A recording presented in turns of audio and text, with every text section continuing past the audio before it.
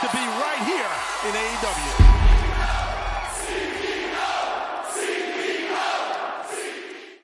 So, Mercedes has been in AEW, a little over 7 months now, or 6, 7 months. So, let's go through all of her 8 matches and then the one match she had at New Japan Pro Wrestling. So, like we mentioned earlier, her first debut match at AEW was for the TBS Women's title, where she defeated Willow Nightingale at Double or Nothing. And it was an 18-minute match, the longest women's match in AEW history. The build leading up to this match was sensational because, they already had the storylines from New Japan. So the promos that were cut, the go-home show right before Double or Nothing was amazing. The match was incredible. Mercedes is still trying to sell that moneymaker that I'm not a big fan of. But she made a point because, Willow's kind of twice Mercedes' size. She kind of drugged her out in the middle of the ring and hit her with the moneymaker. And it's also the match where Chris Statlander turned on Willow and Stokely. But overall, it was well received. I was in attendance, man. The crowd was split. It was about half for Mercedes, about half for Willow Nightingale. So no complaints. That was done flawlessly. Now, you can complain about, she winning the title on her debut in a pay-per-view and a debut match all together. But, it's Mercedes Moné. It's Tony Khan's proud biggest signing. So, things like that are going to happen. But like I said, the creative, I think she should have been more of a full-fledged heel going into that match. She was kind of like a tweener, babyface, but she should have been a full-fledged heel, aligned with the Elite, and then we don't got no issues, right? So Mercedes' next match was against Sky Blue, around a 7-minute match to defend her TBS Championship. So that's when Sky Blue came out and revealed that she was the one that attacked Mercedes Moné a couple of weeks ago before the pay-per-view, that she attacked her during an interview. So that kind of made Mercedes a babyface again, right? Because, Sky Blue took on a heel character and, they wrestled a very good match. Sky Blue's a really good wrestler. I hope Sky Blue at one point, who is aligned with Julia Hart, or was aligned with Julia Hart. I don't know how it's going to be when Julia comes back, but she's a really, really, really good wrestler. She's a homegrown AEW wrestler, and, her and Mercedes, they fit well. I think they're going to be great wrestling soulmates when Sky Blue comes back from injury. So Mercedes Moné's next match was against Zeuxis. And I can't pronounce her name great, so please forgive me. But she's currently the CMLL Women's Championship, who she defeated Willow Nightingale a couple of weeks ago at their 91st anniversary or something like that at CMLL. But this is Stephanie Valcour's ex-tag partner, who she was champions with as well. So she wrestled Stephanie Valcour's tag partner. She beat her. And that was a really good match, too. It was hard-hitting, So Mercedes was kind of in her element. It was kind of like a Lucha Libre-style match that was very, very good. Then Mercedes' next match was against Stephanie Valcour at the Forbidden Door. I thought the lead up to this match could have been a little bit better. Stephanie Valcour was playing the heel, and it seemed like Mercedes was playing the babyface. So, right before that match, I think on Collision, Stephanie Valcour challenged Mercedes right after she defeated Sky Blue for the bill for Forbidden Door. Then there was a couple of promos cut. Mercedes wrestled her tag partner. But yeah, Mercedes went in there as a face, Stephanie Valcour as a heel for Forbidden Door. At the time, Stephanie Valcour held the CMLL Tag Team and Women's Championship and the New Japan Strong Championship. So this was an all-or-nothing match. Whoever won this match took home both belts, the TBS Championship and the New Japan Strong. This was one of the greatest women's matches of the year. It was about a 17-minute match. Mercedes Moné did defeat Stephanie Valcour, but let's not lose sight. Stephanie Valcour did not, and I don't know if Mercedes Moné was maybe scaling it back a little bit because they're kind of close behind the scenes, and she wanted Stephanie Valcour to get her shine on because this is her first big major match on American pay-per-view. Stephanie Valcour outclassed and outshined Mercedes. Like I said, I don't know if that was Mercedes' plan, but Stephanie Valcour, the match was really great. It was one of the greatest women's matches of the year. It should be voted as one of the best, if not the best, women's match of the year. They delivered in those 17 minutes, and they didn't even rehearse a lot, what I heard, for the match. They wrestled before, obviously, to get the New Japan Strong Women's Championship. So now Mercedes is up 2-0 against Stephanie Valcour. But all in all, the crowd, so she grew up in Boston, so the match was in New York. The crowd was cheering for her early on. Then Stephanie Valcour hit some crazy movesets off the top rope. She did that moveset where she wraps her legs around the wrestler's head and just keeps slamming it in the ground. And when that happened, the crowd turned on Mercedes. It was Stephanie chants, and then it was like boo Boston chants. And Stephanie organically, now it was a little bit of Mercedes growing up in Boston and being in New York, but like I said, halfway through the match, they was cheering for Mercedes.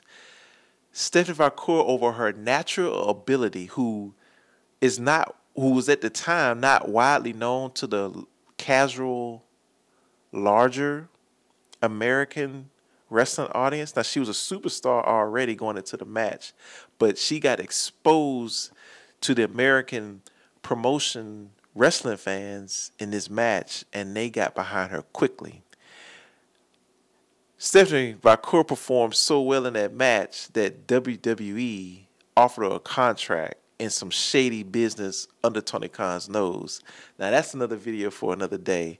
Now, Stephanie Valcour probably was going to join the WWE because there's a lot of history with, this is for another video, but she always wanted to be with WWE, I feel, because she, at 14, I think WWE went there in Chile, where she's from. She's a big fan of Rey Mysterio. She actually tried out for the WWE in 2018. I think, and they gave her some feedback, but obviously they wasn't interested in her from 2018 until she performed at Forbidden Door, and Shawn Michaels and Triple H ran straight to her hotel or whatever. They flew her in to Orlando. They sold her, whatever they sold on. Stephanie Valcour cut all ties and went all in on WWE, but that's another video for another day. But overall, that was a great match, and it outshined. Let's go back. So the Willow match with Mercedes outshined the Toni Storm Serena Deeb match in the pay-per-view of Double or Nothing, and the Stephanie Valcour Mercedes match in Forbidden Door outshined Mina Shirakawa and Toni Storm's match. All the women's matches were good. I'm just saying Mercedes matches in both of those pay-per-views outshine the other women. So like I was saying earlier, that's 4 matches I called, and Mercedes is already a double champion. So, that's rubbing some people the wrong way. And I think that's part of why Mercedes is not getting like this loud. For Mercedes to be as great as she is and one of the biggest stars in the pro wrestling world, she's not getting these crazy loud pops. Like, she's getting pops, guys, okay? There's CEO chants, there's fans. But when I'm talking about pops, I'm talking about Will Ospreay. When this dude, it's just in unison. Spray, spray, dun dun dun dun dun dun. Spray.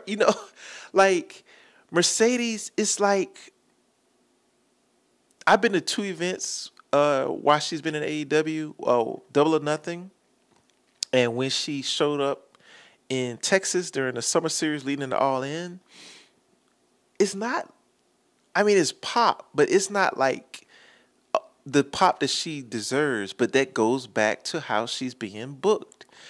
You can't just trot Mercedes out there to have a great match and just think things happen. Like, if Mercedes was going to be a babyface throughout this whole thing, she should have grinded a little harder and not become a champion, in a double champion at that, in 4 matches. Like I said, she should have been a full-on heel with the Elite.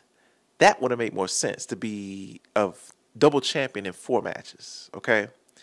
But she's not there yet, like how Will Ospreay is, or how Christian Cage is like vehemently booed whenever his face shows up. Like, so if she's a heel, it needs to be like hard boos. If she's a babyface, loud cheers.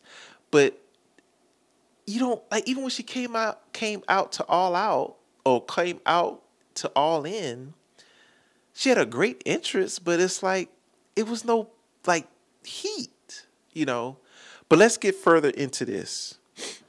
So after she defeated Stephanie Valcour to be a double champion, New Japan Strong champion, and a TBS champion, she took on Nyla Rose in around a 9-minute match for the TBS championship on Dynamite that she won. Then she took on Hikaru Shida. But let's back up. Before she took on Hikaru Shida, Britt Baker came out at Forbidden Door after Mercedes won against Stephanie Valcour and challenged her for a TBS championship. Now, this is long and this is documented, but this match did not live up to the hype. It did not live up to what was on paper. There were some issues with Britt Baker backstage with MJF and his girlfriend and some other stuff that got her suspended for a couple of weeks. So that really put a damper on the feud and the build-up going into All In this summer. But when Britt Baker, it was just never any chemistry. Even in their promos that they cut, in the interactions in the ring when they got physical, everything was just off. But in this feud, we had the debut of Kamille the Brickhouse, the dominant champion from NWA. So she came in, obviously, and attacked Britt Baker. So she got involved, and she aligned herself with Mercedes and became Mercedes' basically bodyguard for now. But she's going to end up being a dominant world champion at AEW. But it's been rumored that Mercedes Moné wants to start a faction. She named it the Money Corporation. So Camille's the first member, and I think at one point they wanted to bring in the Robin Renegade and the twin sister, the Renegade twins. But I did another video talking about how Robin spoiled that going into All In, or going into All Out, because Kamille was banned from ringside in a match against Shida, and she spoiled it on Twitter. But we get in that another day. But Mercedes came along, and now she's aligned.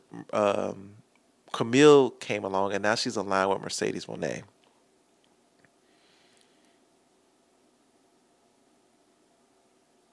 So basically, Shida wanted a shot at Mercedes, saying, how Britt Baker just comes back and gets a match. Shida and Mercedes put on an excellent match. This was on Dynamite for the TBS Championship. This was a 10-minute match, man, and everybody was like, they didn't get the chance to cook. But, you know, Mercedes didn't win clean because Kamille gave a big boot to Shida outside the ring that pushed her in the ring. Mercedes did the Moneymaker, 1, 2, 3. But they had really good chemistry in that match. I thought it was a great match, man, for a TV match for the title. Really good chemistry. And they're both two of the best women's wrestlers in the world. Shida's an excellent wrestler. So, no issue with that match. And then we had the All-In match with Britt Baker. At some point in all of this feud, Britt Baker became uninterested in wrestling Mercedes, as she became uninterested in this feud leading up to All In. which is a travesty because here it is, this Mercedes first match at All In where she was there in attendance when she was hurt the previous year. And I don't know all the details. I'm not going to fake like I know it, but Britt Baker just was not interested in wrestling Mercedes Mone. And it plagued their feud, and it ended up plaguing their match because when All In came around, which was around a 17-minute match with Britt Baker for the TBS Championship, that match was very underwhelming.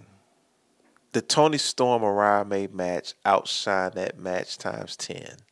Now, you can say, it was a good technical match, but there was some spots in there that was just lazy on behalf of Britt Baker's part, which I don't know what transpired, but Mercedes normally can carry a match with a bad wrestler or a wrestler who's wrestling bad during the match at that time. But it was so bad, Mercedes couldn't even carry it. That was almost zero crowd reaction for the first 3/4 of the match. Then it got a little better at the end, but